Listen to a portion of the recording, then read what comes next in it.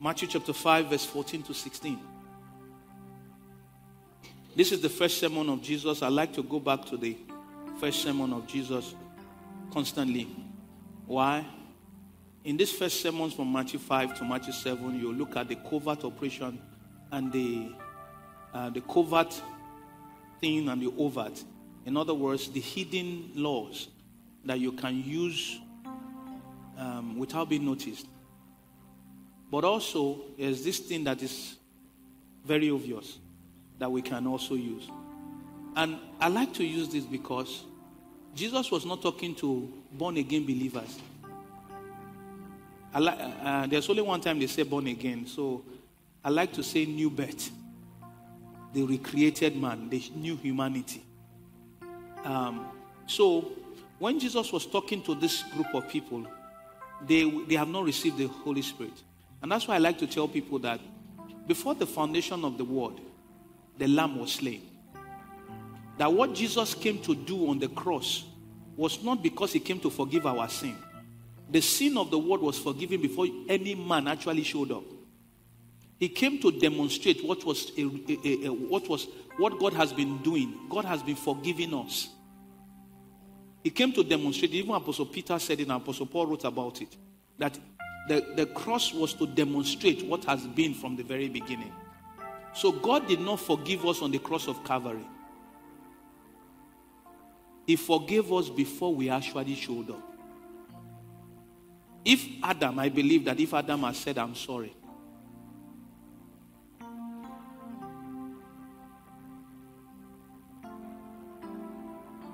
everything would have been restored. But he started blaming God, blamed the woman, and the woman blamed the serpent. And everything was lost. And so God was trying to return them back again to the original.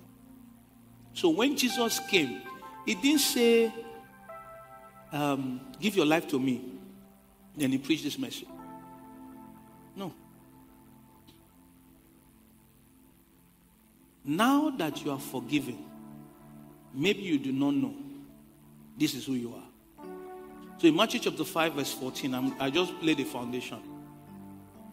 15 and 16 says, here's another way. I'm reading from the Message to put it. You are here to be light, bringing out the God colors in the world. God is not a secret to be kept. We are going public with this. As public as a city on a hill. If I make you light bearers, verse 15, you don't think I'm going to hide you under a bucket? Do you? I'm putting you on a light stand. Now that I put you there on a hilltop, on a light stand, shine. Keep open house. Be generous with your lives. Be opening up to others. You will prompt people to open up with God, this generous Father in heaven. In other words, we are the one that is the light of the world. We're a city set on a hill that can never be hidden. People are supposed to see you and come and know Christ. People are supposed to, your life should be attractional, like sugar to ants. People should be looking at you and say, there is something about your life and I want to have it. People should be looking at a group of believers and say, I want to have what they have. If secret court is growing, people are going to take form. I remember somebody said to me, he said, when I was registering in the course, I went to collect form by myself to join. Why? It's attractive to him. And Jesus said, listen, is there anybody that is angry with light? Have you seen somebody angry with salt? Show me any religion that says salt is bad. If they take light, everybody's, when they bring light, both people that are not worshiping together, all of a sudden, they start worshiping one person or one company. It doesn't matter, boy, girl, everybody. If you are in darkness or you are in a lonely road and there is no light, the moment you see light, there is hope that comes. We are supposed to be hope bringers. And that's what Jesus was saying. So today I want to talk about winning friends to Christ and influencing life change. Winning friends to Christ and influencing life change. Winning friends to Christ and influencing life change. I've seen many people just tell me, how can I do this that you are telling me to do? Winning friends to Christ is strategic investment.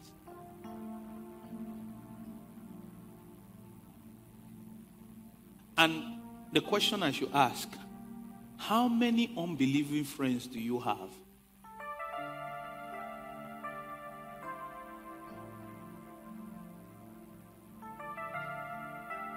I hope you know that it's very few. Or it's getting fewer and fewer and fewer. The more you become, the longer you are a Christian, the less unbelieving friends you have. And we don't go out of our way to make friends. In fact, when they see you making friends with unbelievers, they can even report you to church.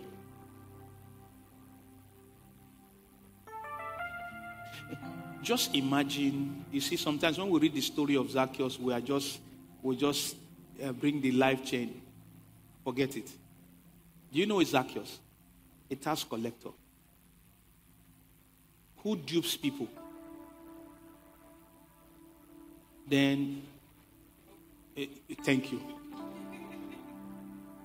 Then I'm going on the road with Pastor Dale. Pastor Dale, we are going, and I see the person. I say, I want to come to your house for dinner. If you hear, what will you say?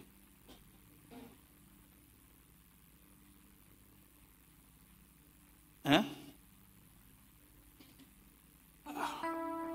So, if Jesus comes now, we will still crucify him.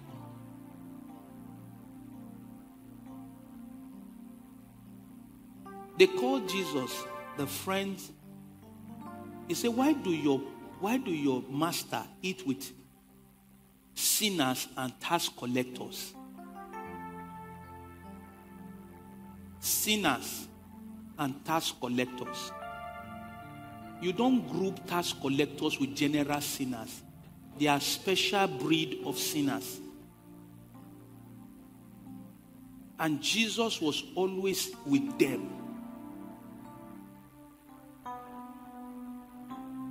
There's a political spirit that many of us have. A political spirit. Pilate brought water and washed his hands. That's the political spirit, and not join them. Many of us have it. And the question I should ask myself, if I see you as friends with those people, how will I look at you?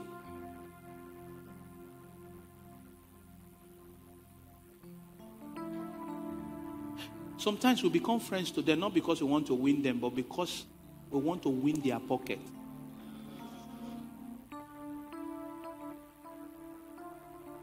So if you have not tamed your appetite,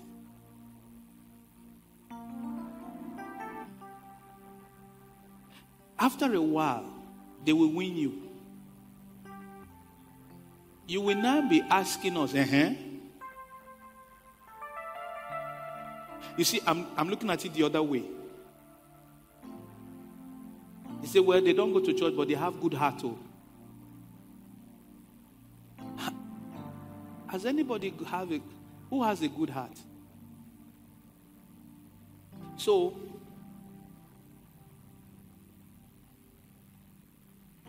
if you are the city set on a hill, why are you hiding? If you are the light of the world, why are you putting your light under a basket?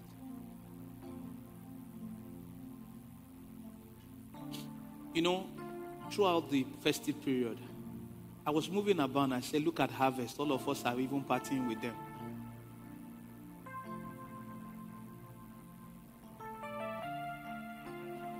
Now, some people's eye have cleared now. It's not time for you to go in. So people are asking themselves, what did you say? I gave you money. I was dashing people money.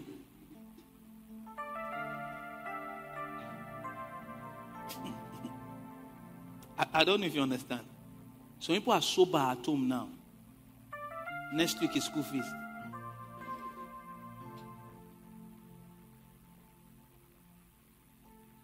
Now, and what are we going to do? Are we going to laugh at them? Or we are to say, Lord, here's the harvest, send me.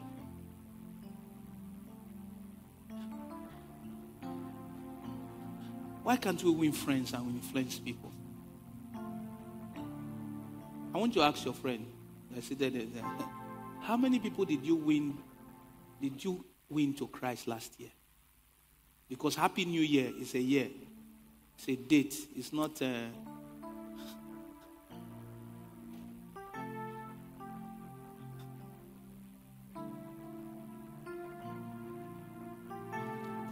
Jesus gave us 2 commissions.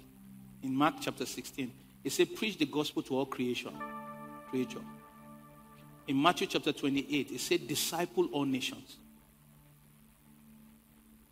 Please, which nation are you discipling?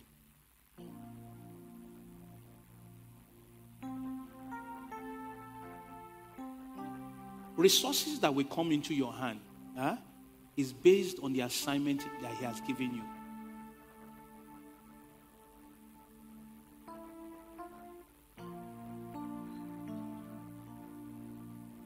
So question, who are you deliberately mentoring for Christ?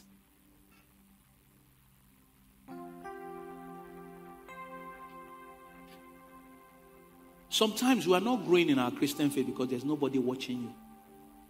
There's nobody you are mentoring that, like Apostle Paul said, follow me as I follow Christ. Who is following you?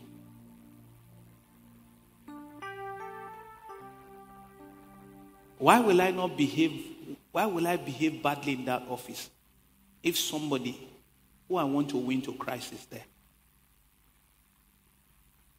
You know, sometimes I ask some people, say, is your office now for Christ? Say, yes, we are doing morning devotion.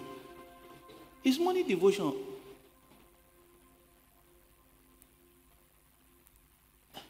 What if there's no morning devotion?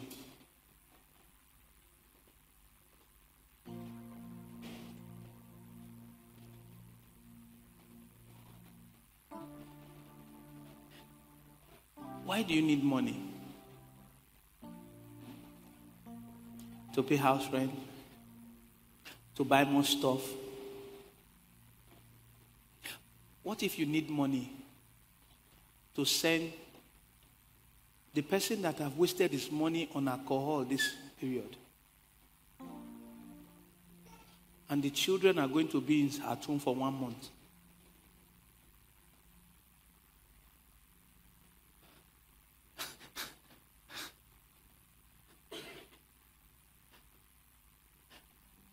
And you are sending the children to school because Christ sent you.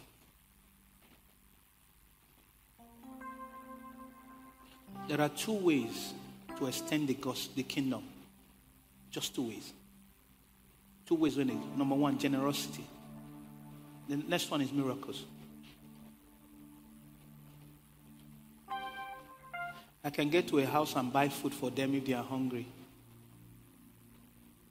But I can also get to that same house and take 1 plate of rice and convert it. Either way. So why can't we influence change? Number 1, some of us are afraid. You are afraid. When we are going for evangelism, I see on people's faces, what if I go and talk to this person? What happens? And let me tell you, God does not want you to be another person for you to do evangelism.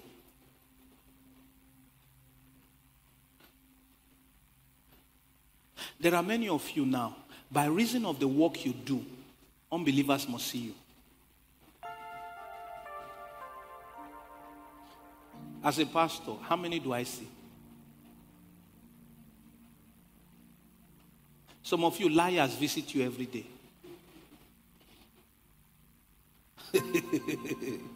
I'm telling you, some of you, people that even evangelizing you say, Igewa Baba. They are not angry. You know, you cannot come to my office now and say, there's one place I need to take you. But you meet these people every day. You are afraid that if you talk to them, they will reject you. That's why. And I can show you right now, somebody is looking for a friend. And the person, you know, I was talking to my friend one time in the US. He said, how do you know in Nigeria, you just see a man fully, he dressed very well, but he will just bone up. That's in Nigeria. Forget about their boning, they are dying. Some people are looking for you to come and pray for them. So people are looking for you to say hello, then they will download all their problem to you. Why are you afraid? If God has sent you and somebody rejects you, it's not you they rejected. Oh, I don't know if you understand. If the governor sends you to a place, when you get to that place, they will treat you like the governor because you are representing him there. What is due to him is what they will give to you. The king has sent you. Anybody that rejects you is not rejecting you, is rejecting the king. And all you need to do is to dust your feet and go forward. Let's not even go further. The woman you married now, was it the first you were liking? Did they reject you? Some of you 4 times. But you went forward. You counted it as loss. And you moved ahead. Number 2, some of us are saying, I don't have all the head knowledge. And that's what my wife was saying on Sunday. Which head knowledge? Do you know all the Bible? Sometimes some people will ask me some things, thinking that I should know everything. I will say, give me tomorrow. You don't need to have the head knowledge. Tell them your story. All I know, yesterday I was blind. But now I can see. Have you ever asked that madman of Gadara that was healed? What happened to him? He said, I want to follow you, Jesus. Jesus said, no, go back to your people. And when Jesus came to the Decapolis again, he saw that the whole place, a significant change has taken place. What would the man be telling people? Once I was mad.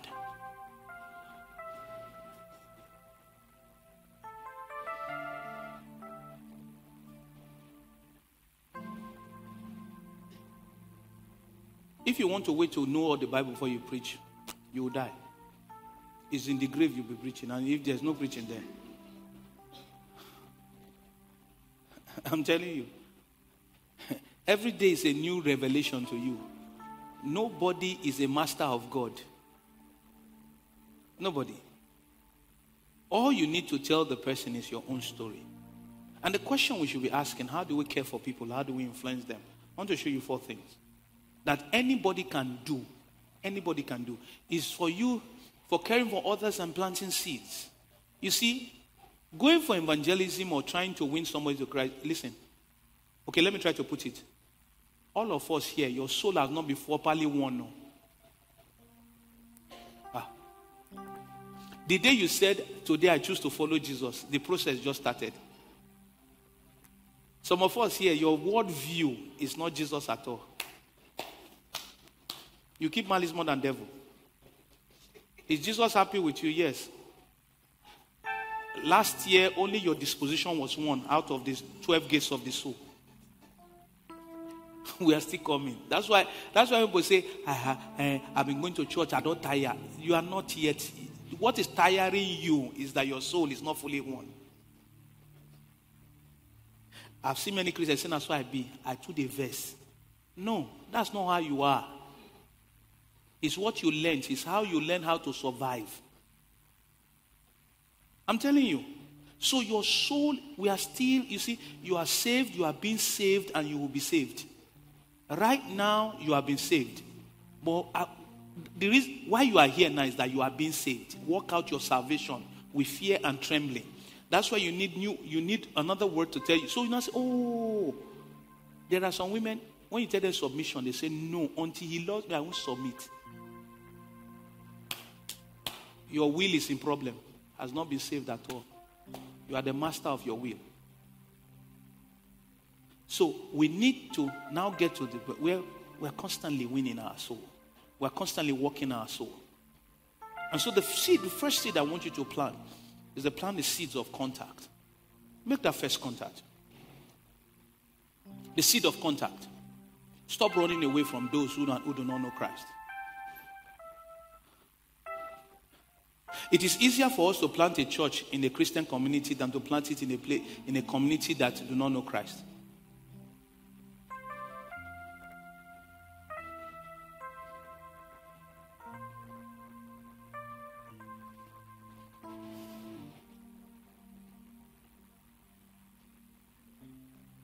Maybe one day you see me coming out from an imam's house. Augusta, what would you tell me?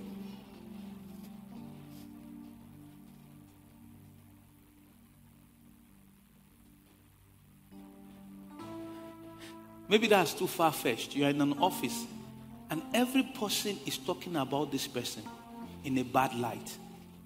And every day people see you coming out from the person's office. Do you know that sometimes our opinion about people is what people told you? Yeah. It's what somebody told you. You have no, especially in this era of social media, many of us do not have opinion of our own. At all. Because many of us think that Facebook is research.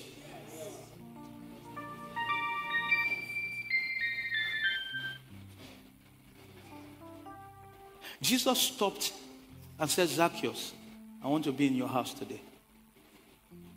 And everybody revolted. He has gone to the house of a sinner. The Bible says in Philippians chapter 4, verse 21 to 23, give our regard to every Christian you meet. Our friends here say hello. All the Christians here, especially the believers who walk in the palace of Caesar, want to be remembered to you. Receive and experience the amazing grace of the Master Jesus Christ deep within yourself. Apostle Paul was changed as a prisoner. And as a prisoner in Rome, if you don't cater for yourself, you die. They don't cater for you. Today in Italy, you still have house arrest.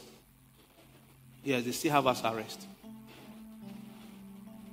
You will be in your house, but you will not leave your house. You think they will come and be feeding you? They won't come and feed you. But being chained to a prisoner, all those ones are giving their life one after the other. No wonder Constantine did not have any choice but to say he has seen Jesus. Because even in his palace, people were giving their life to him. He said the people in Caesar's palace want to be remembered to you. Contact. Who are you going to sow a seed of contact this week? So, maybe that phone call. Maybe that boy or that girl that's by your house. Every day you see her dress. She's always going out. Her work starts by 8 p.m. And she's not online. She's not anything. Her sleep time is during the day. 5 o'clock she started making up. She make up for 2 hours.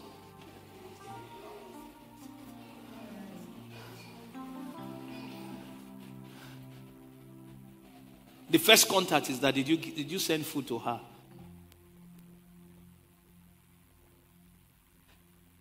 Some people say one of the way to a man's heart is through the stomach. What about the way to a sinner's heart?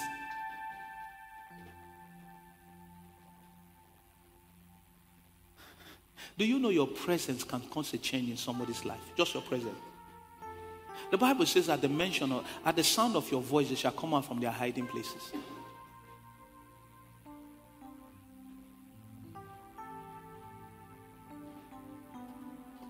Who will you call today? Who will you send a message to? As believers, we can like to block people. We like to delete numbers. Say, I'm through with him. I'm done. The way you are even deleting the number, if care is not taken, the screen of your phone will break. Delete.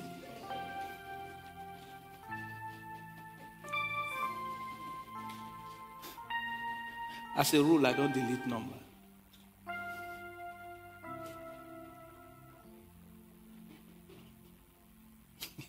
Now you are looking for the person's number.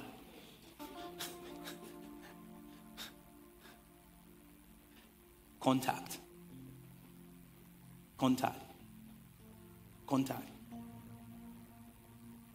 It may be the devotional you are sending every day. It may be a word of prayer you are sending every day. It may be that you are visiting the person once a week in your neighbor. You know, now we are behaving like, because we have been watching all this Hollywood film, everything, we are now behaving like I don't know who stays around me and I don't care. Really. Until you are choking one night. I don't care. I don't care.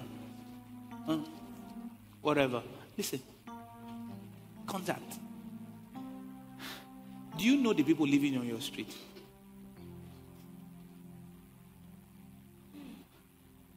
I was listening to a pastor. When he was telling the people that was living in his area, in the US, I was shocked. I want to just carry out your work, come back, sleep. How will you disciple people? How will you preach the gospel to all creation? Say, I don't like people stepping in my business because I don't step in their business too. Depression is your case. You know why? You are complaining you don't have money until you see somebody that doesn't have food. I'm telling you, because sometimes some of the things that you see that is bugging you around me, I'll be wondering, really? This is what making you to cry.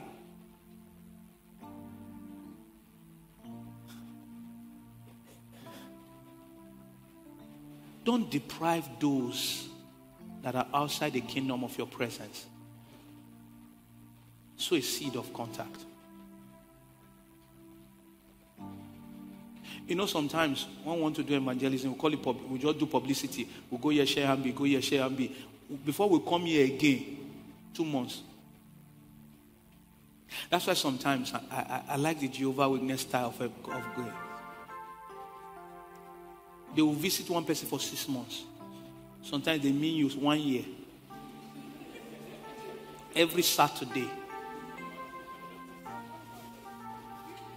If you say you are washing, they'll say, okay, we'll wait.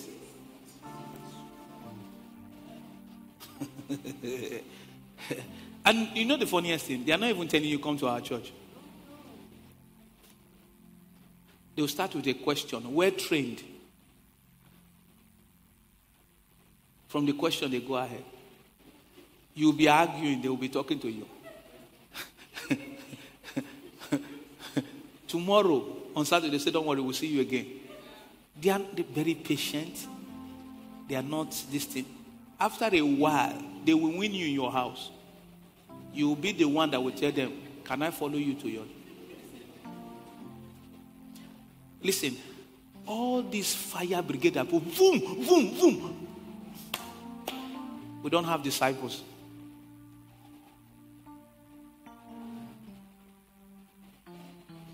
Number 2, seed I want you to plant. Plant the seeds of prayer.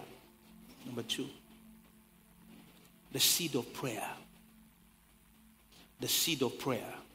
Look for that girl that is very troublesome. That girl will not hear word.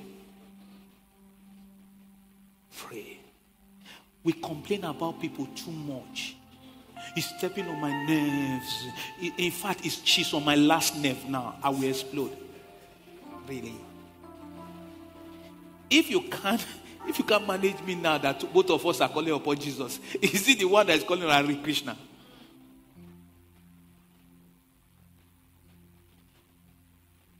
Sometimes when I'm out there, I hear the F word anyhow.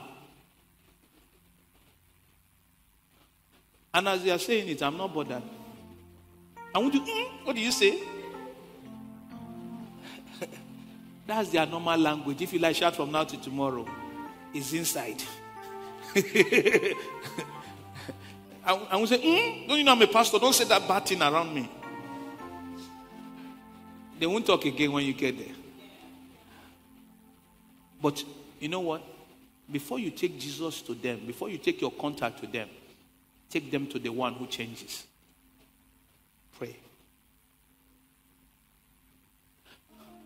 Do you know that many people want our leaders to work well? Abi? You want them to govern well? Huh? Huh? Huh? Huh? Why are you insulting them? You know what I feel? You feel that when you insult people, they will not change and say, come for insulting me. Come to my house. Come and eat with me. No, I'm wondering.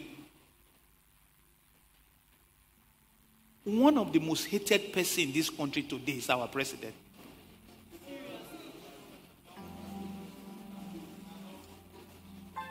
And we are prouding. We are prouding.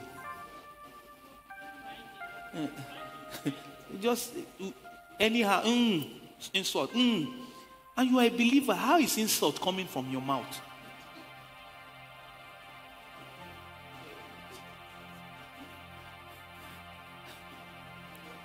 Or you think it's not a child of God too?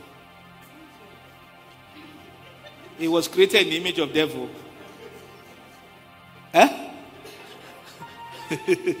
You see, sometimes I just wonder how it. Plus the seed of prayer. The Bible says in Philippians 1:3-4. It's every